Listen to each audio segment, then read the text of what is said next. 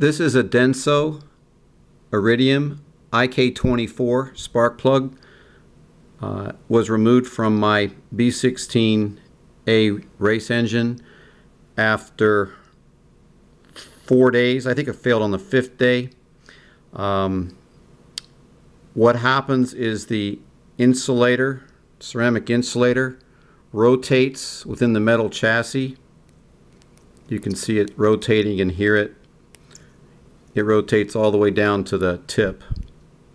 What happened in the car when it did that is misfire type of situation, loss of pressure, cylinder pressure, and it happened during race qualifying. I had to pull off the track because of it. I didn't know what had happened.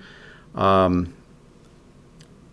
I replaced that plug with a NGK that a friend had, and on the next day a second and separate plug exactly like this failed in the number 4 cylinder. It does exactly the same thing. This part spins.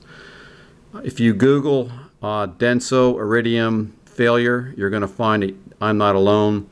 In fact, I'm lucky because if these pieces of ceramic drop into the cylinder head or into the cylinder, all kinds of hell would break loose.